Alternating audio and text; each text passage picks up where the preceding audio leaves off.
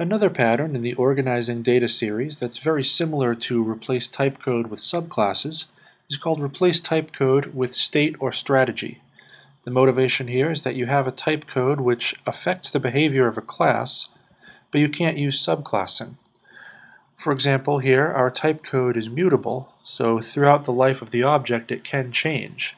So if we were to use subclassing, we would have to change the class itself during the life of the object, which, if it's even possible, would be hacky and unintuitive. We'd want something a little more elegant than that. So what we're going to do here is, instead of subclassing the employee, we'll create a employee type class and subclass that. So let's go ahead and do that. We'll make it abstract. And for the moment, it really only needs one thing on it, which is the typecode itself.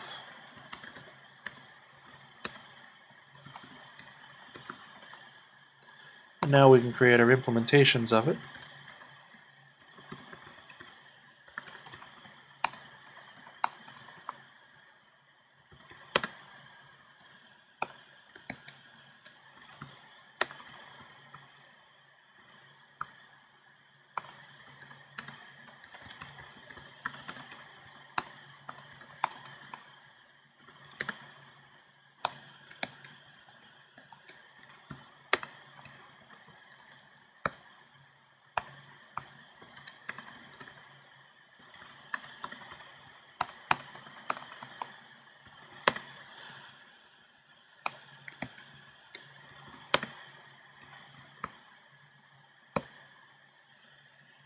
Now that we have our strongly typed employee type objects, we're going to want to replace this with something that's backed by an employee type.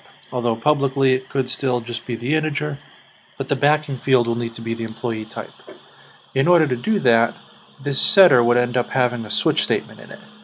So rather than putting another switch statement on this employee object, let's put that switch statement here in a factory method. We'll just call it, should return an employee type. We'll just call it create, and it needs an integer of the type code.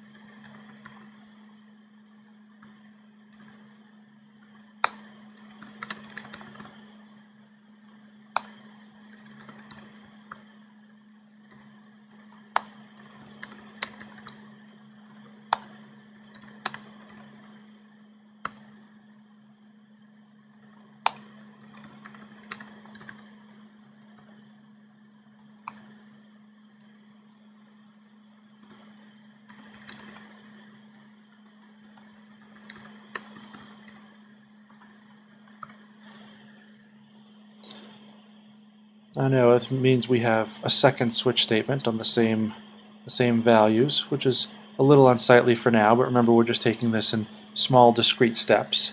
And so far there have been non-breaking steps because we haven't actually modified the employee type yet, although we could compile and run our tests just as a sanity check. But now let's go ahead and modify that employee type. We'll first give it the backing field.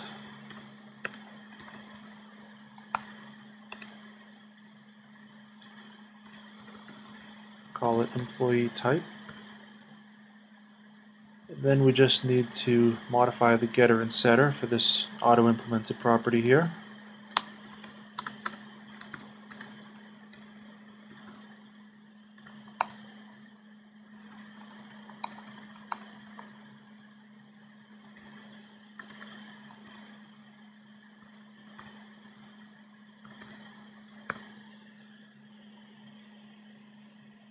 So now this would be an opportune time to rerun our tests.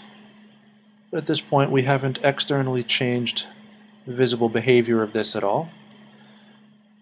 And while we have replaced this backing type code with our strongly typed object here, we haven't really made use of that yet. We haven't done anything with it. So let's start moving some of the employee type functionality out of employee and into employee type. We'll start with the obvious example, which is these types themselves. These constants probably belong in here.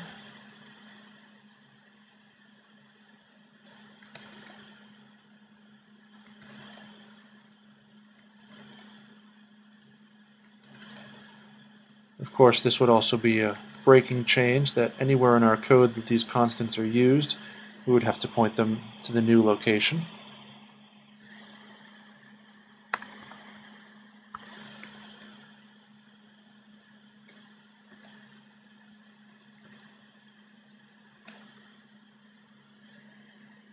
Another opportune time to rerun all of our tests, recompile the whole thing to make sure that we didn't miss any uses of those constants anywhere else in the code.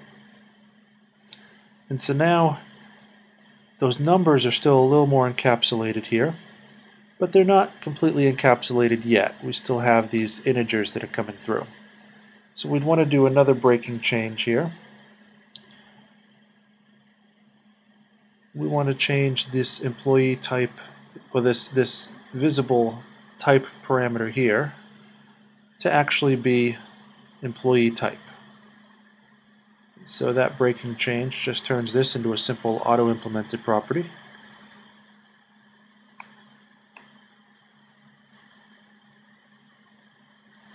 Oops.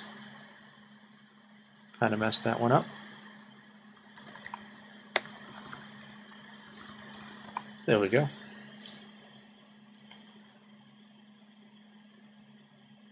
And so now this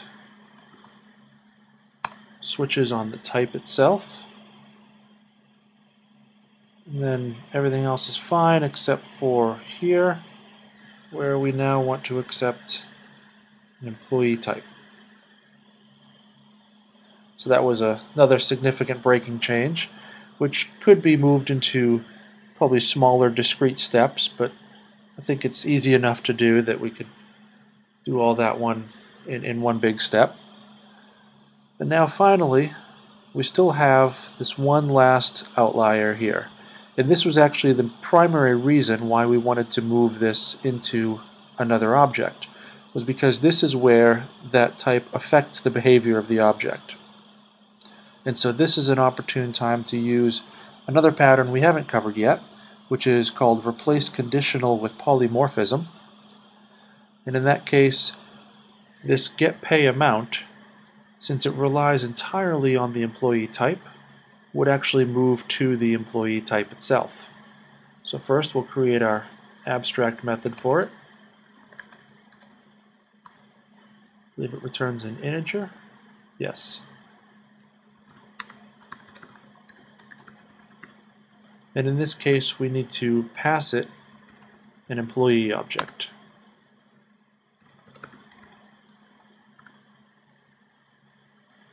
And now we can implement it in our subclasses.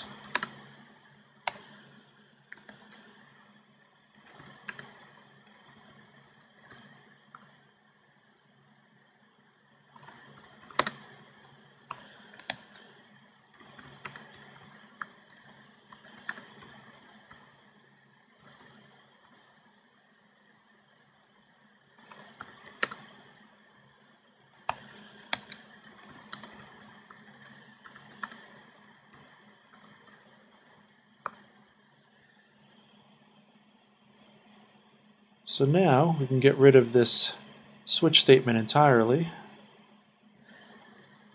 and return type.getPayAmount of this. And so now this getPayAmount on the employee object is just a pass-through to the employee type, which is just an abstract method that its subclasses use polymorphism to determine which employee type it is, rather than using a switch statement.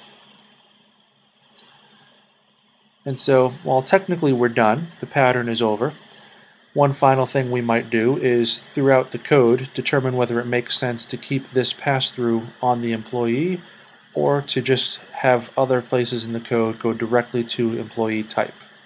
because in order to call this on employee, they have to have an instance of that employee, so they can pass that instance directly into the employee type method call as well. Of course, they would have to have that instance of employee type, which they have on the employee. So it really just is a matter of personal taste at that point throughout the rest of the code, see what's easier to support and what isn't. In this case, I'm just going to get rid of that because I don't have a rest of the code. But that's pretty much it for the pattern. That's replace type code with state or strategy. Thanks for watching.